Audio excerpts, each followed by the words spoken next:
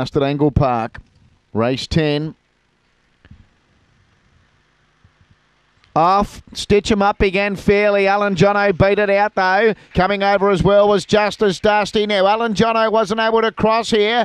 Stitch 'em Up was able to push up, kept it out and got away now. Railing up, Willow Bubbles has made ground. Going to fourth, Jeannie Shiraz. Then Just As Dusty, which has dropped back now. Behind it, Miss Jasmine, and last of all was Uncanned. But the leader's off and gone. Stitch 'em Up, it's about 6 or 7 in front. Jeannie Shiraz, Alan Jono, they're battling out the minors, but Stitch 'em Up wins easily. Alan Jono second, Jeannie Shiraz third, Willow Bubbles fourth, and a gap then to Miss Jasmine, Uncanned, and Just As Dusty. 29.97 the gallop for the red.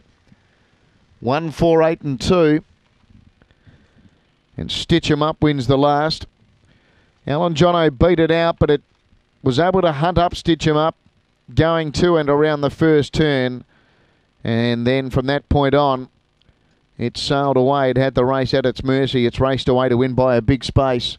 1, 4, 8 and 2, 29.97 the gallop.